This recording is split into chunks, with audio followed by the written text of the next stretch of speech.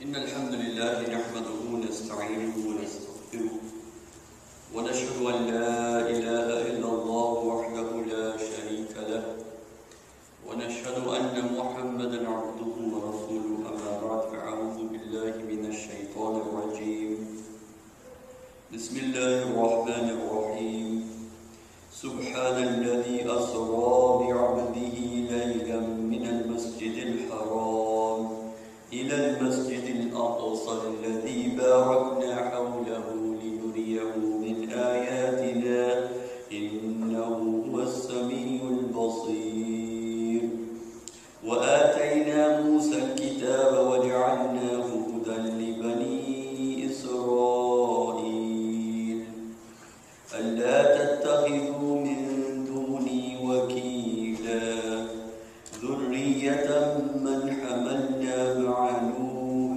إنه كان عبدا شكورا وقضينا إلى بني إسرائيل في الكتاب لتفسدن في الأرض مرتين ولتعلن علوا كبيرا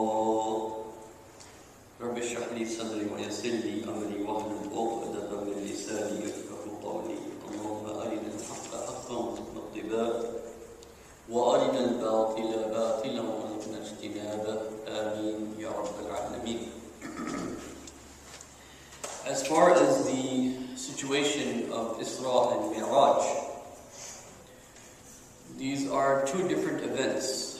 One is the Isra and the other is the Miraj. The Isra is the land journey the Prophet ﷺ had. And this land journey is mentioned in Surah Bani Israel or Surah Isra. This is a very important point. And Miraj is mentioned in Surah Najm. Why these two surahs is the first point I want to make clear. Surah Isra, the main theme of this passage of Surah Bani Israel, because these are twin surahs. Surah Kahf and Surah Bani Israel, these are, you can say, they're grouped together, they complement one another. They're sister surahs.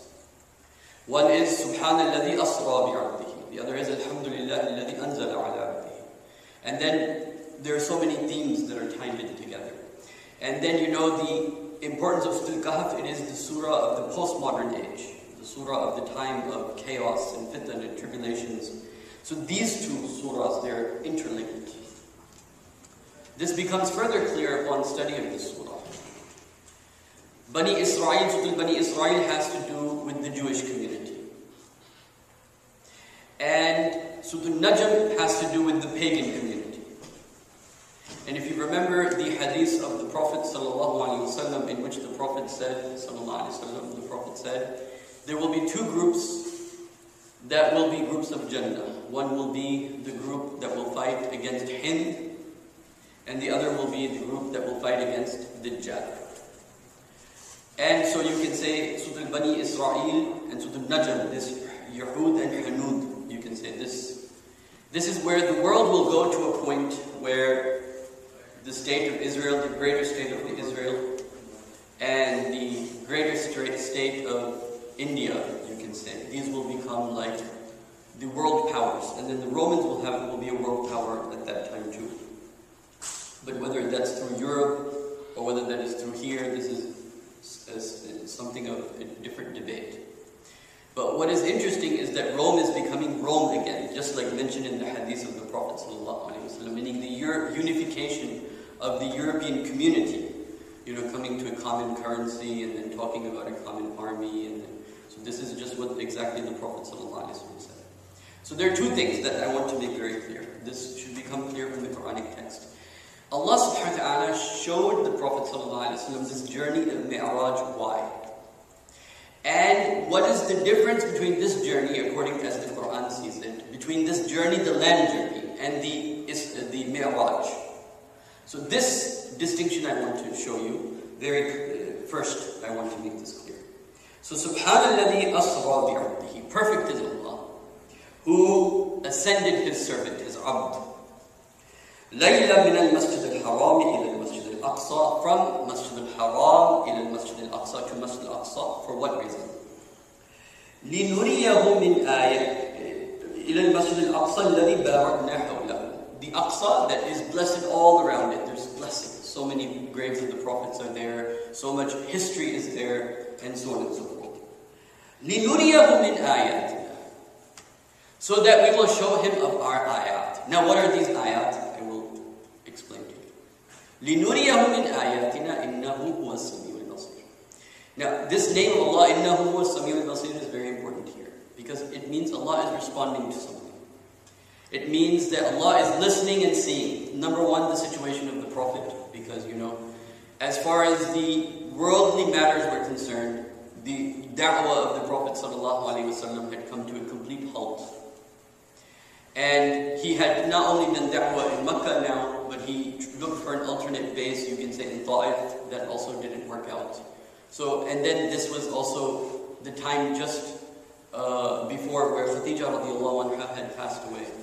Abu Talib had passed away. He was under as a halif, as somebody under the protection of one of the mushrikeen. So this was a very difficult time for the Prophet ﷺ when this event of Miraj happened. Now, compare this with the Miraj of the Prophet. Over here is لِنُرِيَهُ مِنْ آيَاتِنَا. So we will show him of our ayat. Now in Surah Al-Miraj it says, what?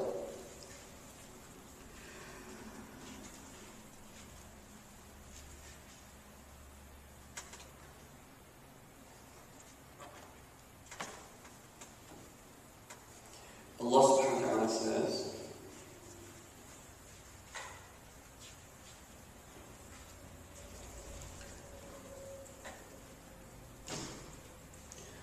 لَقَدْ رَأَى مِنْ آيَاتِ رَبِّهِ الْكُبْرَى. Over there, when Allah subhanahu wa ta'ala sent the messenger to Miraj, over there the ayat are called ayat al-kubra, the big signs. And the ones that were in the land, لِنُرِيَهُ مِنْ آيَاتِنَا, so we will show him our signs. So the question is, what is being referred to here? Over here I want to make something very interesting and clear about the purpose of prophethood. You see, prophethood has two basic functions. One function is the kitab, the ihkam.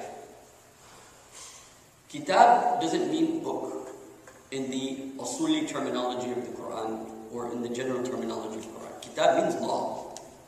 كتب عليكم الصيام كتب عليكم القتال إن الصلاة كان على الكتاب إن الصلاة كان على المؤمنين كتابا موقوتا. Kitab means law.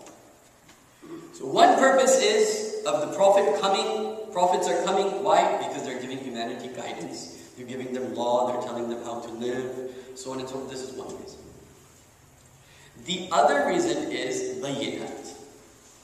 Show them the signs. Show them the miracles. So Allah subhanahu wa ta'ala was showing the signs and the miracles through the prophets. Until the time of the Prophet sallallahu alaihi wasallam, this function changed a little bit.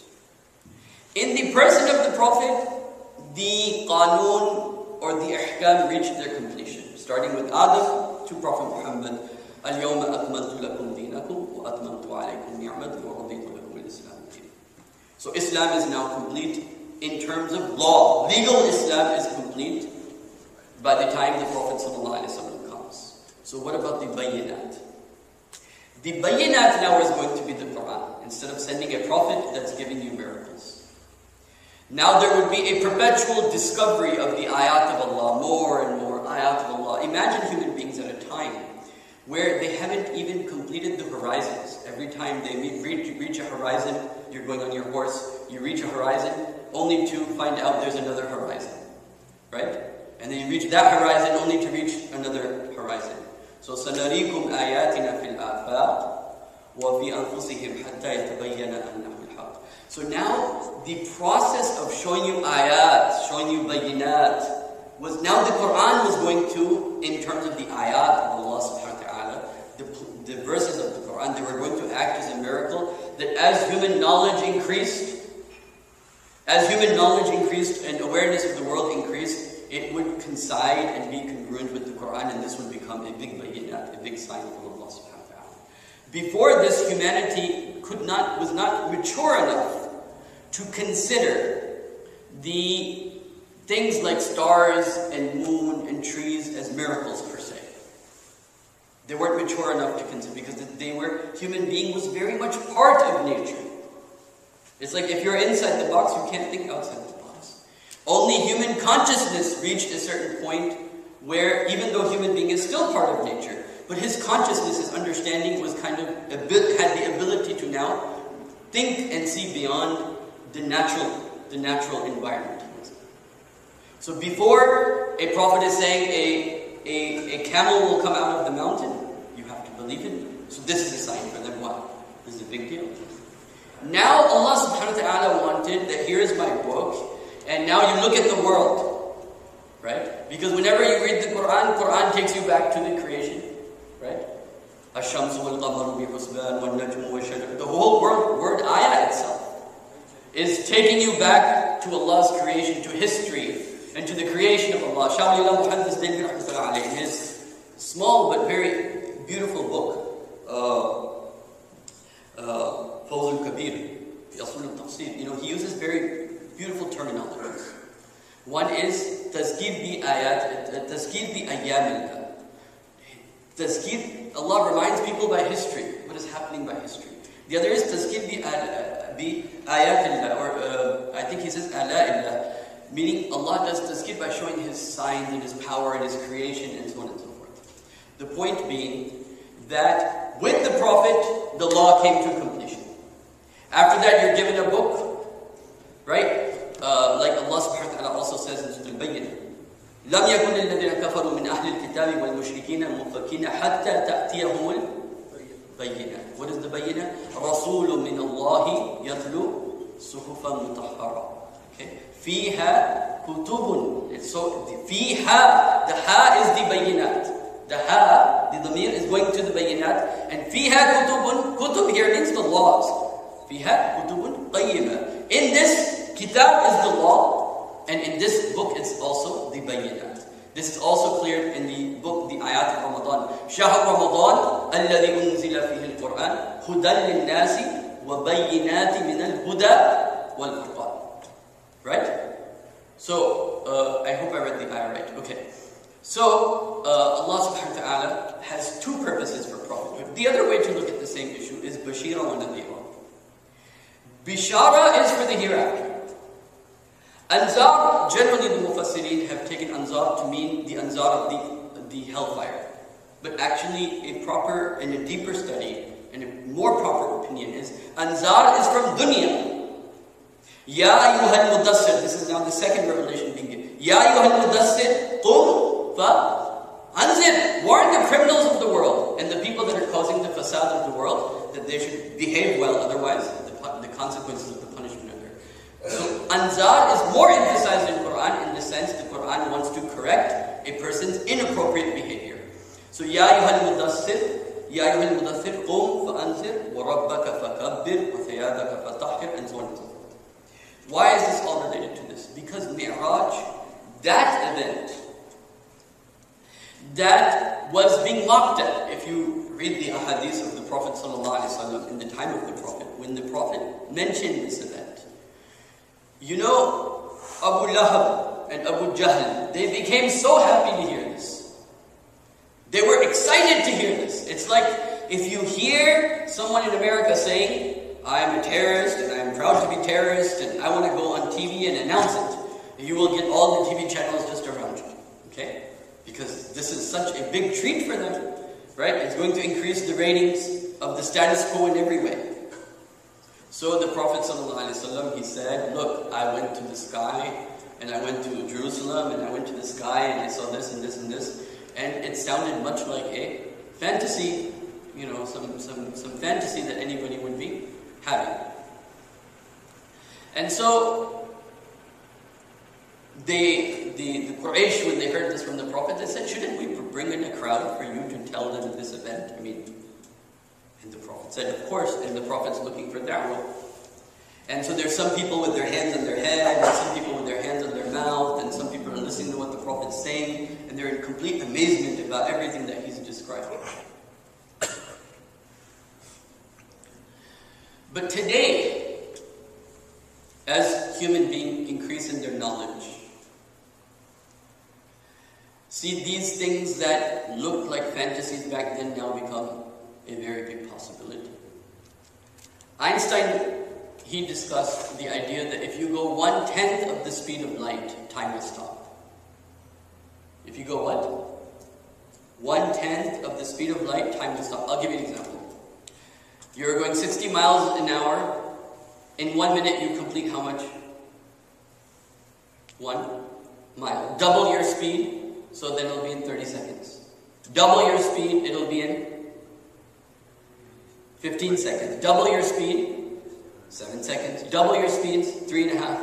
Double. It goes back to basically 0. And the Prophet ﷺ, to make this clear, the Prophet even mentioned that he wasn't on just anything. He was traveling on what?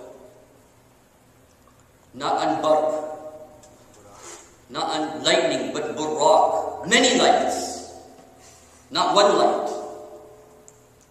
He was on many lights. Buraq is the plural of barq, thunder. So he was on an animal that went at this, and even the Prophet in the very famous hadith, the most proper hadith in the hadith literature about Miraj, is by a sahabi named Sa'sa, radiyallahu anhu. He's the one who's most well known to narrate the entire saying of the Prophet, because it's very long. And to have a hadith that long is one of the is a rare thing. So Sa'sa radiyallahu anhu, he has the hadith on this where he describes the whole event. You all have heard these events, that he went to the first sky and then they asked him in second and third. So I'm leaving that out because you already heard that. I want to talk about other things that go around that. So Sa'sa radiyallahu anhu, he says, the Prophet said, sallallahu alaihi wasallam, that when he was on this animal, basically a horse with wings of some sort. So this animal had wings, meaning he was angelic. A part of him, part of this animal had angelic elements. And he was a horse, so it had earthly elements too. So it was a combination of these. And so the Prophet ﷺ said that wherever my gaze would go, he would be going at the speed of my gaze. Meaning he would be at the speed of, going at the speed of your gaze is basically the speed of light. You see, at nighttime you see the stars, and you're from here to that star, that's millions of light years. So the Prophet ﷺ said, as far as my gaze would go, his speed would be at the gaze of my sight. So these things that were laughable at the time of the Prophet ﷺ, because they had other miracles to look at. The Prophet himself was there. The ijaz of Quran, and these were things that they were able to appreciate. Today, we're able to appreciate another aspect of the Quran, another aspect of the miracle of Quran. So this is just a side point that I wanted to make clear, that Allah subhanahu wa ta'ala put the Prophet on buraq. Buraq was an animal that was going at lightning speeds, and scientifically, Einstein would agree, and a lot of others would agree, that if you were possibly able to go at the speed of light, time would stop. I don't know if anyone else has heard about Einstein's paradox theory of the paradox, or the theory of the twins. Basically, Einstein's theory is that if there are two brothers, and they're twins, and they're 20 years old, and one goes in a spaceship at the speed of light, and this one lives on Earth till he's 60, 70 years old, when this one will come back, the one that's going at the speed of light, he will still be 20 years old, because he stopped his time. By going at that speed, his time had stopped, as we discussed mathematically. His time had stopped. He was going at the speed of light. Time didn't increase for him. But the man who was living on Earth, his time has not stopped. His time is still continuing. And this is a phenomenon that's very well known with people that work on satellite GPS and so on and so forth, because the GPS timing always goes behind the Earth time. It always falls behind, so they have to always adjust the GPS timings. Even the planes, they will fall, the ones that are supersonic planes, they will fall a few milliseconds behind the atomic clock, because of their going faster and faster.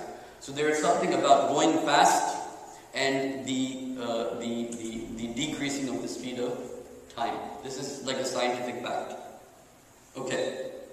And so Allah subhanahu wa ta'ala says to the Prophet sallallahu alayhi wasallam about this Isra and about when this occurred. So the Prophet sallallahu alayhi wasallam, he is, you can say, disheartened that people have not responded to his da'wah, they have not responded to his call. And so Allah subhanahu wa ta'ala is telling, so in that time where this happened, Allah subhanahu wa ta'ala took the Prophet sallallahu alayhi wasallam to a journey. Now, what is the purpose of this journey? لِنُرِيَهُ مِنْ آيَاتِنَا. So we will show him our ayat. We will show him our signs. Now, I have to go very quickly to the next passage because the Quran is all interlinked. The Quran is all what?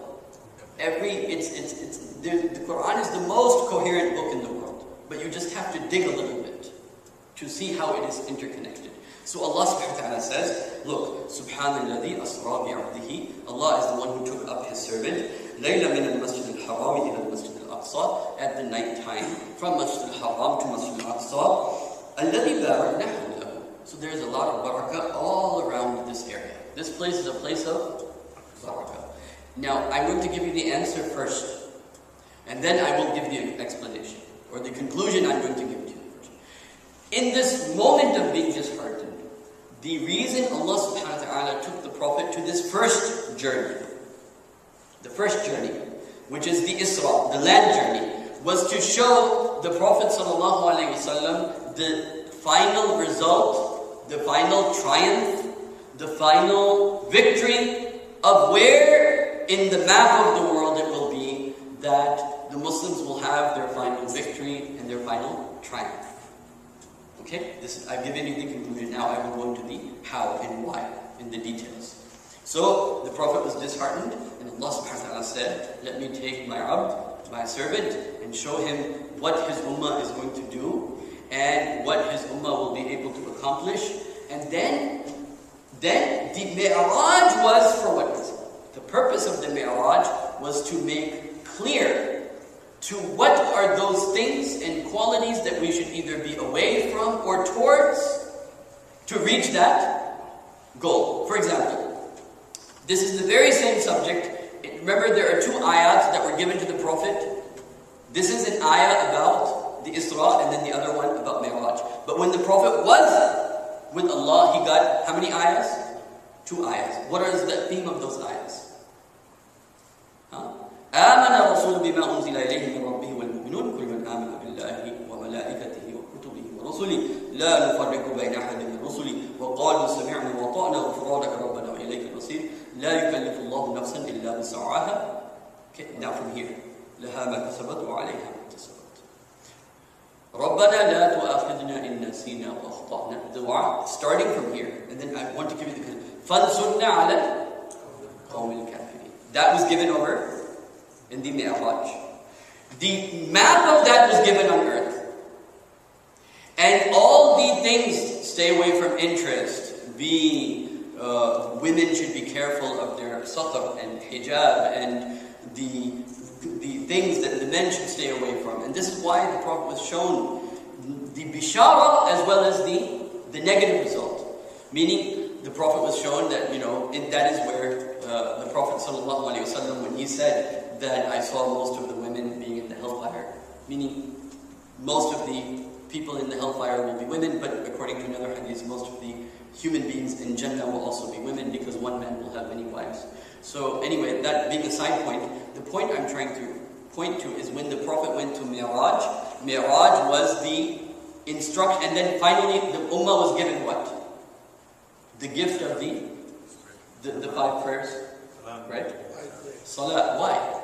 All of this was ta'inu bis-sabri was-salah innaha lakabiratun illa 'ala al-khashi'in. All of these 5 prayers and everything to arm the ummah so that they can reach that final goal, which is the victory. And by the way, we should not be shy of this. I know that CBS and these Orientalists, they've made a big deal about Muslims talking about what in philosophy or in theology is called the subject of eschatology. What will happen in the future? Okay? What will happen in the future? The end of of times, if you read the Christians' version of end of times, it's far worse than ours, if you want to look at it even from the negative perspective. And the Jewish idea of the end of times is far worse than ours also. Okay? So this, you know, the hadith in Sahih Bukhari is the one that they take. They say, oh, Abdullah, come here. There's a Jew behind the tree. Kill him. I don't know if you heard these things on TV and every now and then, you know, oh, Muslims believe that this will happen. Well, the answer to this is one Shiekh in Saudi Arabia, he gave a very good answer to all of this. Okay? This is one of the greatest scholars Arabia has produced in this century. Some people have called him the Imam Ibn Taymiyyah of this century, just to give you an idea. And this is Sheikh Safar Hawali. He was put in prison in Saudi Arabia for many years and so on and so forth. He wrote a book, Wa'dul Haq, Wa'dul Batil. The true promise and the false promise. He says, okay, this should be our attitude, exactly what he said. Look, there's a true promise and there's a false promise. Let's see which promise will come true. You have a certain idea of the end of times will be like this. You know, the Christians have an idea of the end of times will be like this. So okay, no problem. Let's see which of the end of times really happens. Which of the end results comes about to be true. And this is, and you know, in the Islamic version, the Christians, they also become, in the Sunnah, the Prophet said, the Christians would also become Muslims. So the whole world will basically, the majority of the world will become Muslim. Anyway, coming back to these ayat, so this is about the land journey.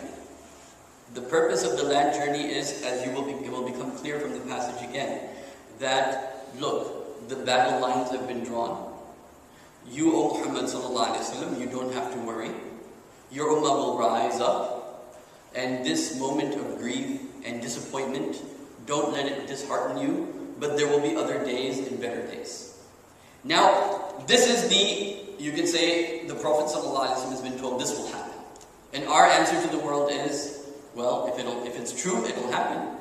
And if it's true, then it's good for us, right? So, Allah subhanahu wa ta'ala then says, وَآتَيْنَا مُوسَى الْكِتَابَ.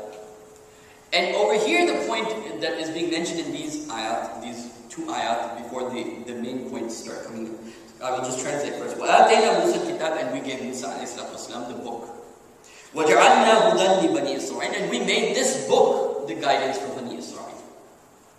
Why? Because Bani Israel was looking for guidance here and there because of the certain situations that occurred. I will make that clear in a second. هُدًى لِبَنِي إِسْرَائِيلَ أَلَّا تَتَّخِذُوا مِن دُونِي وَكِيلًا. Don't take anyone as your wakil, as your judge, as your wali, as your helper, other than Allah subhanahu wa ta'ala. Allah is the helper of your ummah. He is the helper of your people. And then Allah says, ذُرِّيَّةَ مَنْ حَمَلْنَا مَعَ نُوحٍ. And when Nuh ﷺ was on that boat, what was his wish at that time? You know, these people that didn't believe him for 900 years, now he was hoping he's on that boat, that now he will come to a place and there will be a land of Muslims and there will be an Islamic environment, people that are abd of Allah. So he had these hopes. ذُرِّيَّةَ مَنْ حَمَلْنَا مَعَ نُوحٍ إِنَّهُ كَانَ عَبْدًا شَكُورًا. He was also a slave of ours that was abdan shakura. He had great gratitude towards Allah. Now, this. وَقَضَيْنَا إِلَى بَنِي إِسْرَائِيلَ فِي الْكِتَابِ لَتُفْسِدُنَّ فِي الْأَرْضِ مَرَّتَيْنِ وَلَتَعْلُنَّ عُلُوًّا كَبِيرًا. We had written down, we made a command to Bani Israel, to the Jewish community. You will cause fasad in the world how many times? لَتُفْسِدُنَّ فِي الْأَرْضِ مَرَّتَيْنِ. You will cause fasad in the world 2 times. Now, last time, in my last lecture, I discussed the difference between fasad and fitna, if you remember. So over here, I just want to highlight the fact, the word fasad is used, not fitna is used. وَقَضَيْنَا إِلَى بَنِي إِسْرَائِيلَ فِي الْكِتَابِ لَتُفْسِدُنَّ فِي الْأَرْضِ مَرَّتَيْنِ. Now over here, very quickly, just a very interesting view of the history of Bani Israel. Because the Prophet ﷺ said, and what is being said here, I only want to point to one thing, because I don't want to go through the whole history of Bani Israel and the whole history of the Ummah of Muhammad ﷺ. I only want to point to one thing that's here. And that is the Prophet ﷺ said, لَا يَأْتِيَنَّ عَلَىٰ أُمَّتِ مَا أَتَىٰ عَلَىٰ بَنِي إِسْرَائِيلَ حَزْمٌ نَعْلٌ نَعْلٌ. All those things will come to my Ummah that came to Bani Israel like 2 shoes of a pair. Even if you compare our histories, they're similar. In the history of Bani Israel, Aqsa was dropped twice. Aqsa, their Aqsa was dropped how many times? Twice. This is being mentioned. The similarities between us and them historically is so much, just to give you an example, that the Assyrians came from the north for them, the Crusades came from the north for us. The Babylonians came from the east for them, the Tatars came from the east for us. Like, I'm not going into the history, I only want to stick with the text for now. So Allah says, فَإِذَا جَاءَ وَعْدُ أُولَاهُمَا.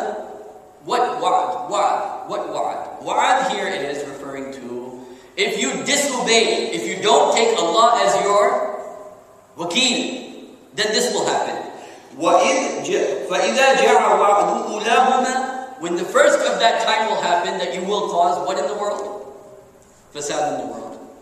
Then we will do this to you. فَإِذَا جَاءَ وَعْدُ أُولَاهُمَا بَعَثْنَا عَلَيْكُمْ عِبَادًا لَنَا. Now those people who are the disbelievers, they're called عِبَادًا لَنَا here. Because the disbelievers are doing the work of Allah, which is punishing the ummah, the former Muslim ummah, which is Bani Israel in this case. عِبَادًا لَنَا is being used for the non-Muslims. I want this to be clear. So Allah subhanahu wa ta'ala says, فَإِذَا جَاءَ وَعْدُ أُولَاهُمَا. When the first of the promises comes, بَعَثْنَا عَلَيْكُمْ. We will raise upon you, we will raise against you, عِبَادًا لَنَا أُولِي بَعْسٍ شَدِيدٍ. They will be very strong in war. فَجَاسُوا خِلَالَ الدِّيَارِ. And they will even enter your houses. وَكَانَ وَعْدًا مَفْعُولًا. And this is a promise that is fulfilled. It's done. So Bani Israel had their first rise with Dawood and then Sulaiman. And then after that they had their decline. And the decline happened when these armies came and invaded them. Just like we had our first rise. And then the Crusades happened. And then the Tatars came. Same thing. Okay, so this is the first. When the Crusades came, what happened? They took away what? But Aqsa. Because the theme here is Subhanalladhi asra bi abdihi layla min al-masjid al-haram ila al-masjid al-Aqsa. The rule of the world. This is the key now I'm about to give to you. Historically, this is a fact. Whoever historically ruled Jerusalem ruled the world. And when Isa ﷺ will come back, he will rule from Aqsa. His Dar al-Khilafah will be Aqsa. Whoever rules Aqsa rules the world. This is why Aqsa is so important. The issue of power and the issue of being power conscious, this is extremely important, especially in Islam, because Islam says, just like the angel said, are you going to cause? It's our responsibility to not let there be fasad. And in fact, the word taqwa, what does the word taqwa mean? Taqwa is God consciousness of His power. To be conscious that if you don't take the proper action, Allah can take action against your wrong action, whether in this life or the next life. This is taqwa.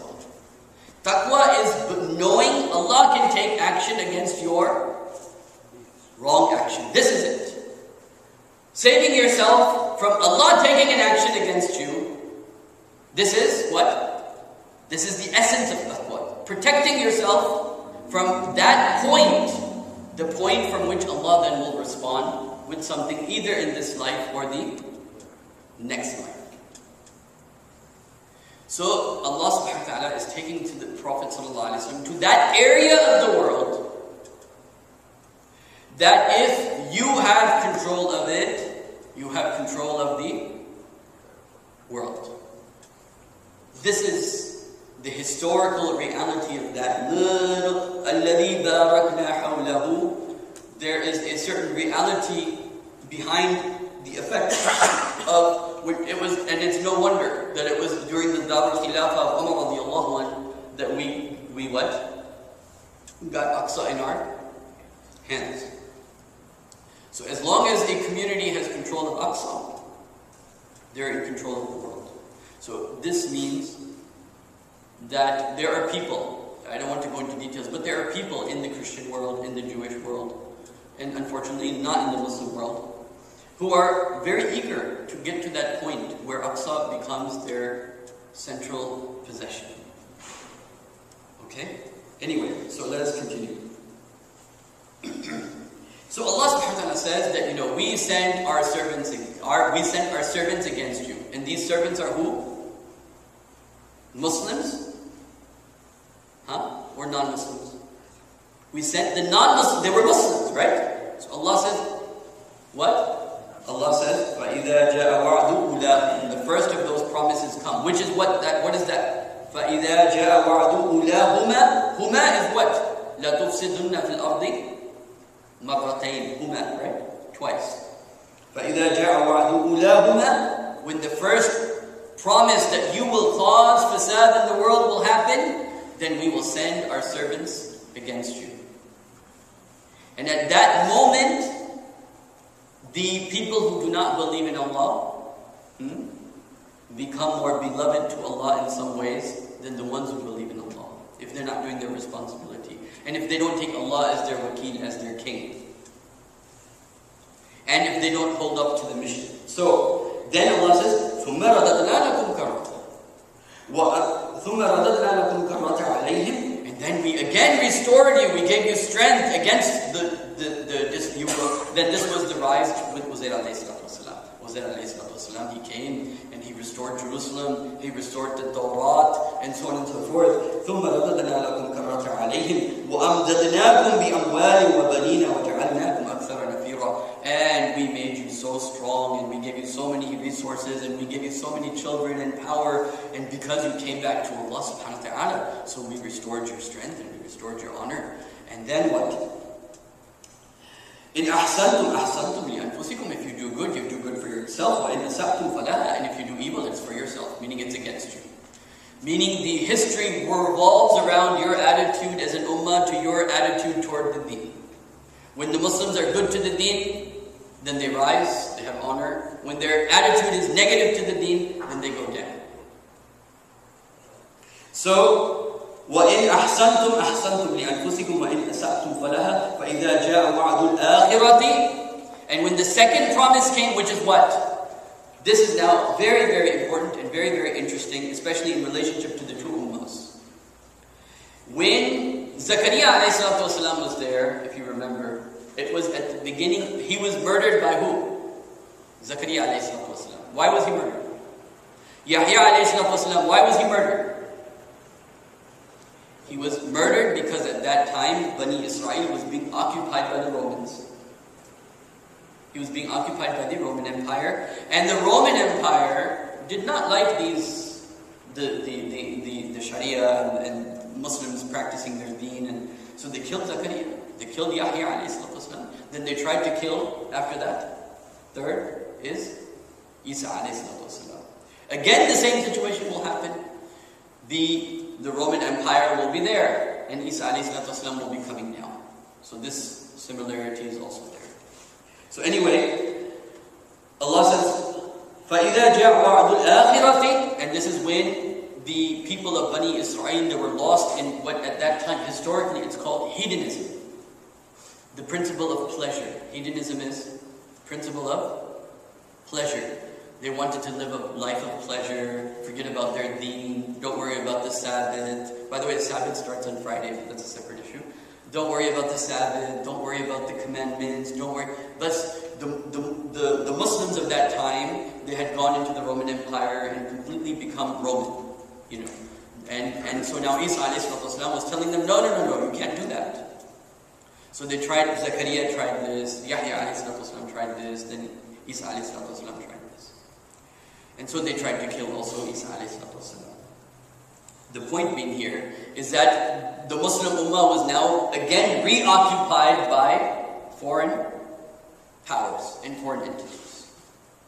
And again here, the power that the Roman Empire had in comparison to what the Bani Israelis had was nothing. There was no ratio proportion, or very little ratio proportion between their power. So Allah subhanahu wa ta'ala says, فَإِذَا جَاءَ وَعْدُ الْآخِرَةِ. So in our ummah what happened? Through the Crusades, Aqsa was lost, and then regained through Salahuddin Ayyubi. Now again a second time will come that Aqsa will be Lost because why? Why will it be lost? It will be lost because the Prophet, number one, in some of the ahadith he's given this ishara, by the way. The Prophet said in one hadith, the people that die defending Aqsa will be martyrs. So this is one hadith, but more specifically, because the Prophet, all those things will happen to my ummah that happened to Bani Israel, number one, and specifically the things that are being pointed out in the Quran.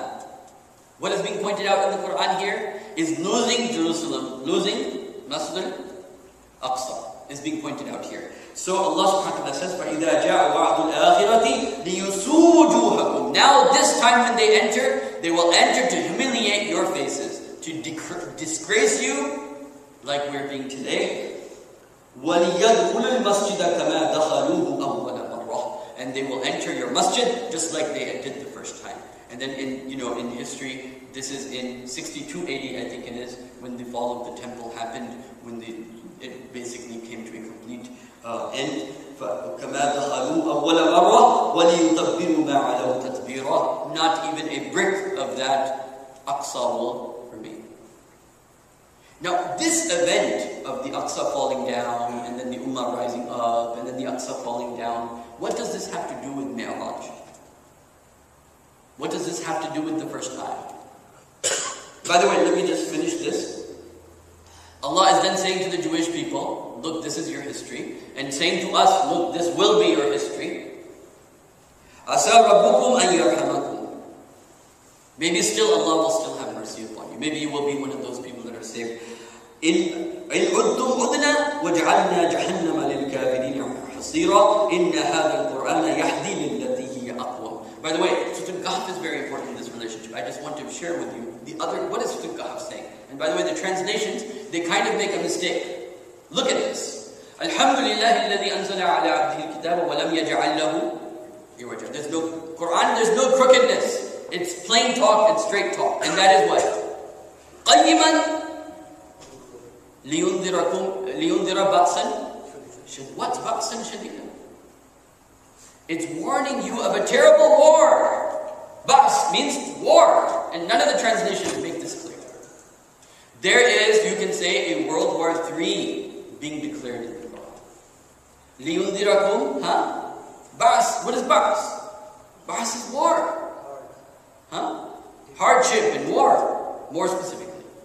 لِيُنذِرَكُمْ بَأْسًا شَدِيدًا. A very severe and a very hard war that will take place. This again is referring to the end. When the end lines, the battlefields are drawn. بَأْسًا شَدِيدًا. لِيُنذِرَكُمْ بَأْسًا شَدِيدًا. Right? So, over here, عَسَى رَبُّكُمْ أَن يَرْحَمَكُمْ إِنْ عُدْتُمْ عُدْنَا وَجَعَلْنَا جَهَنَّمَ لِلْكَافِرِينَ حَصِيرًا إِنَّ هَذَا الْقُرْآنَ يَهْدِي لِلَّتِي هِيَ أَقْوَمُ. The Quran guides to what is most straight. وَيُبَشِّرَ الْمُؤْمِنِينَ الَّذِينَ يَعْمَلُونَ الصَّالِحَاتِ أَنَّ لَهُمْ أَجْرًا كَبِيرًا. Now, over here that I want to mention. What is the relationship between mentioning, why did Allah mention the Isra of the Prophet, and then right after that mention the whole history of Bani Israel, the rising and the fall of Bani Israel, losing the Aqsa, Masjid al-Aqsa twice of Bani Israel. Why did Allah do this? Why? To tell the Prophet ﷺ that the da'wah work goes up, the da'wah work goes down, the ummahs go up, the ummahs go down, but finally what will happen? Finally it will be that Islam will see the day. Islam will find itself superior. But yes, sometimes da'wah is hard. Nuh alayhi salatu is also mentioned because he did da'wah so much, and the Prophet felt like in the position of Nuh alayhi salatu that I've done everything for these people, they're not believing me. And so with this now in mind, just go over these ayat very quickly, and then I will talk about the other aspect, which is Subhanalladhi asra bi'abdihi. Perfect is the one who took his servant Layla min al-Masjid al-Haram ila al-Masjid al-Aqsa. He took his servant from Masjid al-Haram to Masjid al-Aqsa. Alladhi barakna hawlahu. This is a very blessed place that people are fighting for. لِنُرِيَهُ مِنْ آيَاتِنَا. Because we will show him our signs. Our signs for what? Our signs for the coming events. Our signs for the coming events, what will happen in the world. إِنَّهُ وَالسَّمِيعُ الْبَصِيرُ. And Allah is listening and He is seeing. وَآتَيْنَا مُوسَى. And now Allah is saying, look at the people before they went through this thing. So وَآتَيْنَا مُوسَى الْكِتَابَ وَجَعَلْنَاهُ هُدًى لِبَنِي إِسْرَائِيلَ أَلَّا تَتَّخِذُوا مِن دُونِي وَكِيلًا. Look, Allah subhanahu wa ta'ala says, I'm your wakil, I'm your judge. Don't take anyone other than me as your judge. Then, ذُرِّيَّةً مَنْ حَمَلْنَا مَعَ نُوحٍ. This was the dua of Nuh alayhi salatu wasalam when he was carrying them in his progeny, that these would be the people that would come after me, and they would be given the book, and they would be given the sharia, and they would live by it. And then Allah said, إِنَّهُ كَانَ عَبْدًا شَكُورًا وَقَضَيْنَا إِلَى بَنِي إِسْرَائِيلَ. And we made it a command for Bani Israel, that, or we made it, meaning it's not that Allah wants them to do it, but in the sense that it would happen. وَقَضَيْنَا إِلَى بَنِي إِسْرَائِيلَ لَتُفْسِدُنَّ فِي الْأَرْضِ مَرَّتَيْنِ. You can read this ayah today as وَقَضَيْنَا إِلَى أُمَّةِ مُحَمَّدٍ صَلَّى اللَّهُ عَلَيْهِ وَسَلَّمَ لَتُفْسِدُنَّ فِي الْأَرْضِ مَرَّتَيْنِ. You also twice would need almost like lose your Islam. If you read about what happened during the times of the Tatars, and if you read about what's happening in today's time, and what was happening to Bani Israel back then, the Jewish history of the Jews, it's fascinating. Fascinating history. If you read what happened with the historically what happened with the Jewish people, it's very, very fascinating. But again, only last point I want to mention here again. So Allah subhanahu wa ta'ala then mentions their history very quickly. وَقَضَيْنَا إِلَى بَنِي إِسْرَائِيلَ فِي الْكِتَابِ لَتُفْسِدُنَّ فِي الْأَرْضِ مَرَّتَيْنِ وَلَتَعْلُنَّ عَلُوًّا كَبِيرًا. And you will be just in an arrogant situation. فَإِذَا جَاءَ وَعْدُ أُولَاهُمَا. When the first of those times that you're doing fasad in the world will happen, you, the ummah that has to show the people the way, that has to be the lighthouse of the way, when you start doing fasad, then what happens? بَعَثْنَا عَلَيْكُمْ إِبَادًا لَنَا. Then we send our servants against you. Even if they are non-Muslims, the Assyrians in this case, and the Babylonians, even if they're non-Muslims, Allah is calling them إِبَادًا لَنَا. And what will be their quality? أُولِي بَأْسٍ شَدِيدٍ. They will have great military power. أُولِي بَأْسٍ شَدِيدٍ فَجَاسُوا خِلَالَ الدِّيَارِ. I want to remind you that if you compare what Genghis Khan did to the Muslims to what happened to Bani Israel, it's very similar. You know Genghis Khan, you know the Eid, it was in Farsi, because in Farsi they call it Eid Gah. You know what Eid Gah is? The place where they have the Eid prayers. Genghis Khan gathered all the Muslims in the Eid prayer place. And he asked the Muslims, he said, do you know why I'm here? Why am I here? Well, obviously Muslims don't have any answer.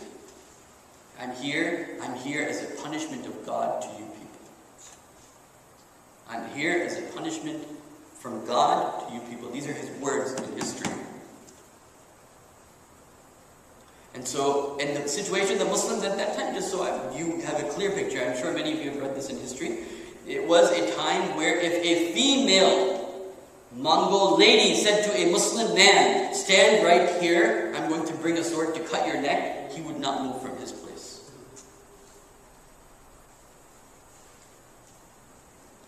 This is what happened to the Muslims when the Tatars were.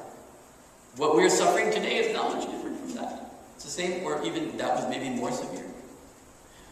But the point is that this happened with Ummah Muhammad sallallahu alayhi wasallam, and the same thing happened with the Ummah of Musa alayhi wasallam before that. What happened is they left the deen. When they left the deen, Allah subhanahu wa ta'ala, this is why, look, the very famous hadith. When the Prophet said, your value will be like the water fog, what is that thing in the scum of the mist, you can say. What is being mentioned is mentioned, hubbul dunya wa karahiyatul maut. It's the struggle, the willing to struggle and to value for your values and your morals and your Islam, and you won't have that. And what in another hadith the Prophet said, and Allah will take out the fear of you from your enemies will no longer fear you. So here again, Bani Israel, they were there in Ummah, they had the book of Allah, but their enemies didn't fear them, they took over them. And those people that took over them, Allah is calling them إِبَادًا لَنَا أُولِي بَأْسٍ شَدِيدٍ فَجَاسُوا خِلَالَ الدِّيَارِ. They even entered into your houses. وَكَانَ وَعْدًا مَفْعُولًا. And this was a promise already done. This has been done. This was to be done. ثُمَّ رَدَدْنَا لَكُمْ. But then you did tawbah, you turned back to Allah. ثُمَّ رَدَدْنَا لَكُمْ كَرَّةَ عَلَيْهِمْ وَأَمْدَدْنَاكُمْ بِأَمْوَالٍ وَبَنِينَ وَجَعَلْنَاكُمْ أَكْثَرَ نَفِيرًا إِنْ أَحْسَنْتُمْ أَحْسَنْتُمْ لِأَنفُسِكُمْ وَإِنْ أَسَأْتُمْ فَلَهَا. Then the second time in history, so Uzair ﷺ came and he rose up. In our case, we had the Ottoman Empire. The Ottoman Empire came through the Mongols, and then we had the Ottoman Empire, and then we rose up again. And then what? فَإِذَا جَاءَ وَعْدُ الْآخِرَةِ لِيَسُوءُ وُجُوهَكُمْ. Then after that, when the second time came, then there was a great humiliation and dishonor and disgrace that was done against you. وَلِيَدْخُلُوا الْمَسْجِدَ كَمَا دَخَلُوهُ أَوَّلَ مَرَّةٍ. Then your enemies entered the Aqsa, the masjid that is being referred here, like they did the first time. Okay? وَلِيُتَبِّرُوا مَا عَلَوْا تَتْبِيرًا. So the purpose of the Isra was to show the Prophet ﷺ, of course, that area from where the globalization of Islam will start. That area from where Islam will then begin to occupy and have influence over the globe, that area. So Aqsa is the place, if you have control of, you have control of the world, you can influence the world, and so on and so forth. And so this is something Muslims need to be cognizant of. And by the way, since this is being recorded, the message to the Palestinian brothers is, don't make Palestine an issue about Palestine. Make the issue of Palestine about Masjid al-Aqsa. Yes. Okay. Then the Miraj. Now the Miraj, Allah subhanahu wa ta'ala is telling the Prophet, don't worry, your ummah will be a great ummah. Your ummah will occupy all the corners of the world. And so the Prophet ﷺ is being given a pat on the back, you can say. He's giving encouragement that this is the sunnah of Allah subhanahu wa ta'ala. Things go up, things go down. You know, وَاللَّيْلِ إِذَا سَجَى وَالضُّحَى وَاللَّيْلِ إِذَا سَجَى. There's night and then there's day also. So this is the sunnah of Allah subhanahu wa ta'ala. Then, now, coming to the Miraj. Now this is very interesting, and this is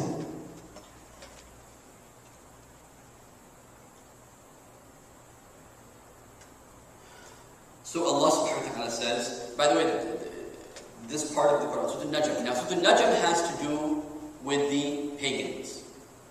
And Surah Bani Israel, as I mentioned, has to do with Bani Israel. And as I mentioned before, the hadith of the Prophet ﷺ, where the Prophet said that there will be two groups that will be entering into Jannah.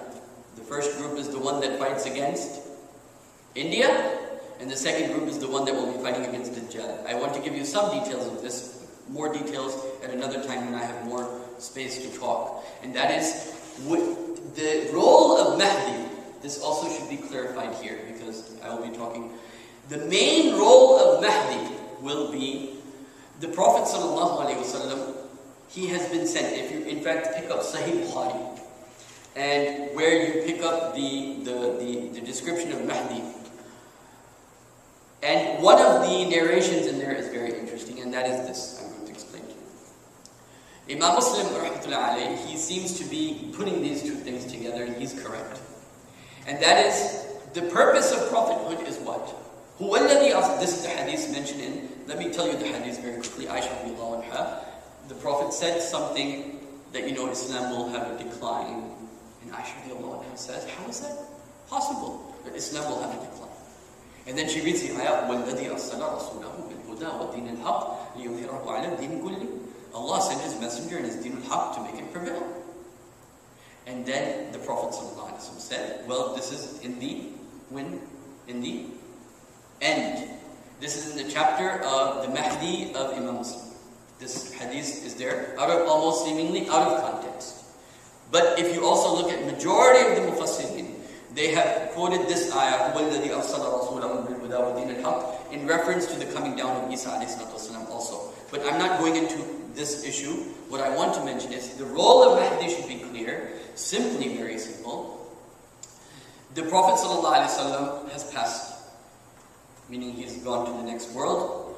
And there had to be somebody from his family who witnesses, somebody from the family of the Prophet who is guided, who is what? He's guided human being who owns the mission of the Prophet. He belongs to he's from the family of the Prophet, and he owns the mission of the Prophet ﷺ. He's in the mission of the Prophet ﷺ. He's from the family of the Prophet, who witnesses on behalf of the Prophet, as on behalf of the Prophet being his family member, that this job has been completed, for which the Prophet was sent.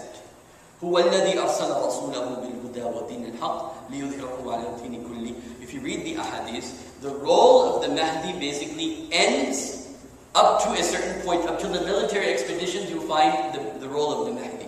But after that, you only find the role of, when you bring up all the ahadith, you only find the role of Isa alayhi salatu wasalam. For he will get married, he will rule the Muslim world for 40 years. The role of the Mahdi comes to a complete end. The other thing you'll find very interesting is that when Isa alayhi salatu wasalam comes down, and after a few wars that they'll have, the Mahdi will take an army to India and China to fight there. And Isa alayhi salatu wasalam will take the army to Israel to fight there. So there will be one army that will be fighting in Hind. This is because these borders, I don't know if they'll remain or not. I don't think the world will have the same borders by this time. And that all will happen very soon now. The borders of the world will be very different. I can prove to you. Look, the Prophet ﷺ said, Ahlullah will walk from Iraq to Mecca to meet the Mahdi. Right? How can this happen if there's visas required? No, it can't. The people will walk from Syria to Mecca. How can you be walking? Because the resources of the world will not be the same. The borders won't be the same. There will be fawda, anarchy. This thing that's in Iraq is going to, this is the place of the fitna, as you know, the Prophet said. And from here, the fitna is going to just extend throughout the whole Arab world. So anyway, coming to the Miraj of the Prophet ﷺ, so the Miraj now was the spiritual ascension the Prophet ﷺ had himself, meaning when I say spiritual, I don't mean with the ruh, without the body. I don't mean that. I mean with himself. Okay? But it was the other side. This is the goal. The goal is what? Or what will happen? This is the wa'ad of Allah. That will happen, that the Muslims are going to occupy the world. O Prophet, don't worry, your da'wah will be very successful. But to get there, the people that are with you, the people that are in your mission, they need some help. They need some help. And they need some guidance.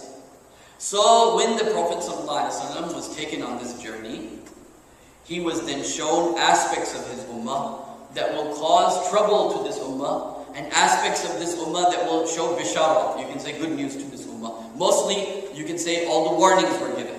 Don't deal in interest, don't, so on and so forth. Don't cheat on your wife or wives, and so on and so forth. So all these things were explained in the Miraj of the Prophet ﷺ.